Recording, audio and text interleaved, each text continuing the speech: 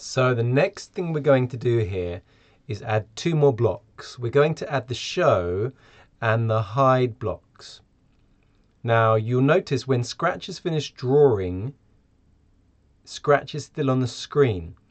And in a minute, I'm going to challenge you to draw a triangle with the same blocks we've used, but by changing the numbers in our main loop.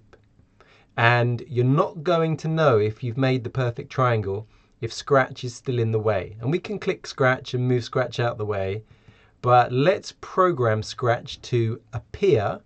So to show, that's Scratch to show itself, so we can see where Scratch is and where we're drawing. But then when we get to the end of our script, we're going to hide Scratch away so we can see our shape without Scratch covering any of it. All right, so these are under looks. Let's go back here. Under looks, we're going to go to show and pop that just before the pen comes down so that we see Scratch all the way throughout our main loop. But then when our main loop has repeated and done its 4 times, we're going to hide, and then Scratch will get out the way so we can see our shape. All right, when your teacher says so, I'd like you to have a go at adding these 2 blocks in. Run the green flag as always and check they work fine.